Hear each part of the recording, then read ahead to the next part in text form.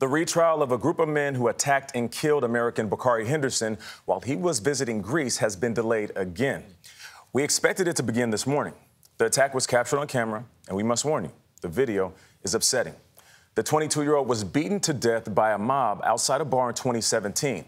The next year, 9 of the attackers went on trial. 6 were found guilty of deadly assault, but none was convicted of murder. A prosecutor felt the sentences were too lenient, and 7 men went back to court this morning. Imtiaz Tyab is following the latest developments. Imtiaz, good morning.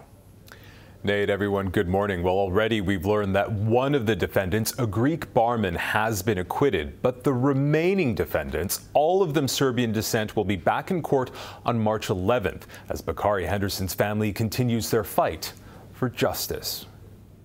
Bakari Henderson's love for life was as deep as his wanderlust. At just 22 years old, the recent college graduate had already traveled the world.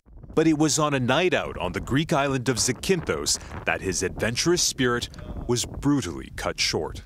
The woman seen in this surveillance video told police she asked to take a selfie with Henderson when a man standing nearby said, "There are a lot of Serbians in the bar. Why are you talking to a black guy?" What happened next saw Henderson punched, attacked by a mob, and 30 seconds later, he was dead.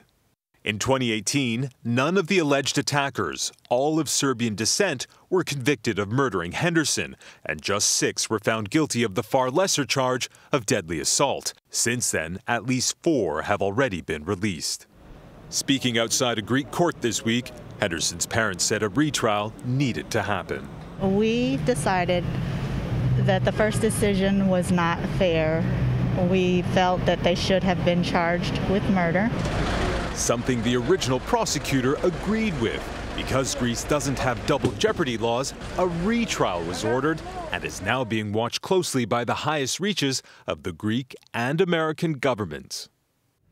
Now, CBS News has learned Vice President Kamala Harris has taken what's been described as a, quote, personal interest in the retrial of Bakari Henderson's alleged killers, and even discussed the case with the Greek Prime Minister while at the Munich Security Conference last week, where she was told he'd personally keep her informed.